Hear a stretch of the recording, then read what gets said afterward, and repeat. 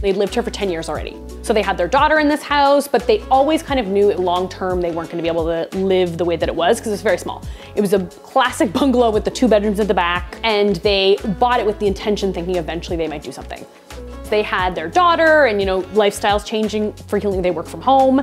There just wasn't enough space. Like, there was really the main floor, which was probably about 700 square feet or less, but that was all of their living space. That was living room, dining room, kitchen, 2 bedrooms and a bathroom. So it was your typical bungalow, which, don't get me wrong, it's very cute. Internet, you can have that bungalow, it's adorable. But for this couple, it didn't work.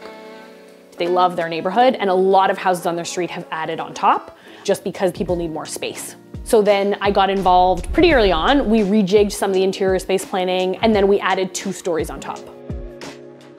So the main floor is the same. This is the same, but reconfigured totally.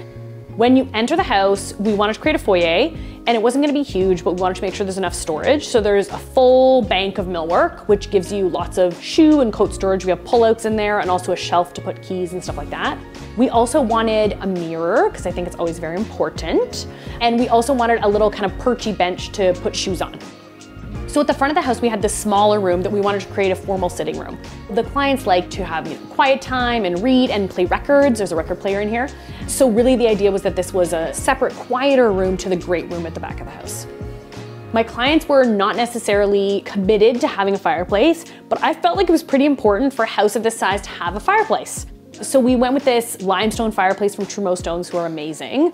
I feel like it adds so much to the living room and really creates a focal point and makes it feel cozy. And especially like in the winter, curling up on the sofa and reading a book in front of the fireplace, that really makes the space.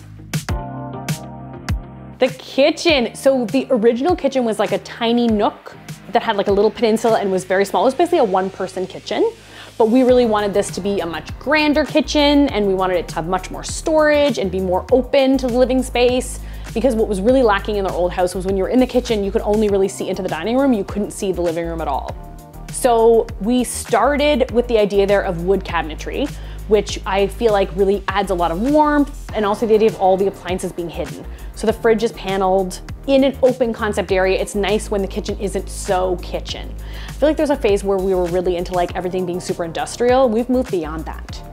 And then we thought a lot about this island being the bridge between the kitchen and the family room and the dining room. So we introduced another color there. So it's like a smoky greenish color. Pigeon, my Farrow ball, which I got mildly obsessed with.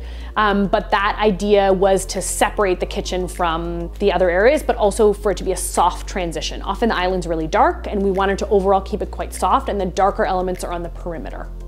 The hood is like a burnished brass, so it's like a dark metal, but when you look closely, it has this beautiful texture. And then on either side of the range, we did upper cabinets that have a black frame and fluted glass and a white interior, which again mixed up the material. So we actually have quite a lot of finishes in the kitchen. There's a lot of different things going on, but overall it doesn't feel busy. It still feels seamless, and everything is really nicely integrated. And I think that that also makes it feel less kitcheny, where you're not just looking at all this like, you know, slew of cabinets that are all the same. I mean, it's shocking. It's shocking to me, but guys, I can do a house without a banquette. It didn't make sense here, but we have a huge dining table. We have like a 8-foot dining table. There's lots of space there, and the clients still have 3 stools at the island, but most of the time they eat at the dining table. I love it when people use their dining rooms all the time, because I feel like none of us, at least I don't, live in a house big enough to have a dining room that I don't use every day. So I love it when in an area like this, we can integrate the dining room into the kitchen great room area so that every meal can be eaten at the dining room, so it doesn't become this waste of space. Because the kitchen is really grounded in all the millwork, and then the family room is really grounded in the TV millwork, I thought a lot about how we could make the dining room have its own special presence, which is how we came up with the mural idea.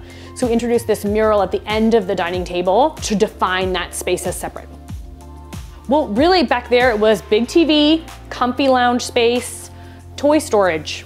So we built that millwork that has also closed uppers, because these guys have a lot of messy storage, and they were like, we're not super tidy open shelf people. So we wanted to come up with a way to still have the look of the full height built-in without the clutteriness of the shelves. So we just have one open shelf above the TV, and then the sides are closed storage, so you can be messier in there and put junkier stuff. In this house, there are multiple wood tones, which is another thing that I think really makes spaces feel warm and less stuffy. I feel like people can get fixated on wood matching wood matching wood, but I really feel like you can have 3 wood tones in a space that can be working really nicely together. I think it matters what their undertones are, as opposed to them being different colors of wood. I love teal.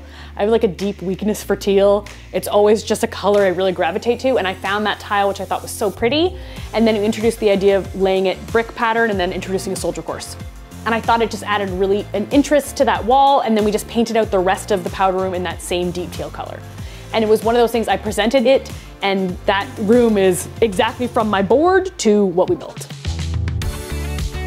They really wanted a principal bedroom that was gonna be, you know, spacious, but also not this like big waste of space. Because most people that I know don't hang out in the bedroom. I know sometimes you see like a big sitting room in a bedroom, and we talked about that, but they were like, we would never use that. So instead we chose king bed, and it has beautiful drapery and a lovely view to the backyard, which is so nice, and a great walk-in closet, but we didn't add a bunch of extra stuff back there because it wasn't necessary. It's not an enormous room, but we got all of the things that I wanted in an ensuite. Number 1, water closet. Every marriage should have a toilet in a separate room. You know, I don't have that. I keep being like, it's been a good run. You know, we've had a good run. Love you, Tim. I feel like even in a smaller bathroom, it's amazing when you can have a water closet in a separate room, because it just means that both people can be using the bathroom without it getting cramped.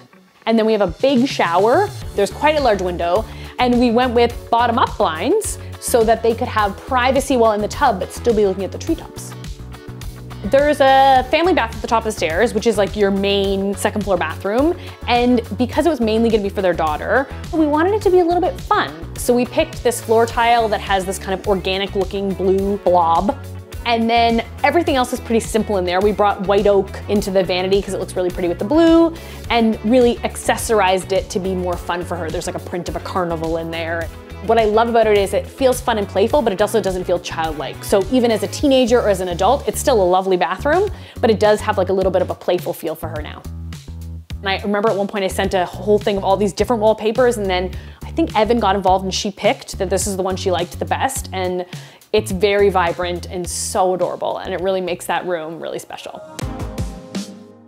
Both of their parents live out of town, so they wanted somewhere that their parents could come and stay with them to feel comfortable and have their own space. So we have a bathroom, which is great, works perfectly for them. And then we have a guest room that has 2 twin beds, because oftentimes older people like to sleep in separate beds, which is wonderful. And then we also have a lounge that has a pull-out couch. So there's extra sleeping in there if there was someone else. But it also acts as like another family room, TV room. So there's lots of people in the house, you have a separate space to hang out. And they also have a little kitchenette in the lounge. Except you have to take the stairs. Except you have to take the stairs, yeah. They're fit. They're really fit, older people. And you know what, it's important to them to get their steps in. I'm so happy with how it turned out, and most importantly, the clients are really happy. Every time I talk to them, they say how happy they are with the house and how thrilled they were with the whole process, and really I feel like their trust in us resulted in a really fantastic end product. As much as we were listening to their feedback, we were really able to be creative and propose things to them that maybe we wouldn't have suggested if they weren't so open to our ideas.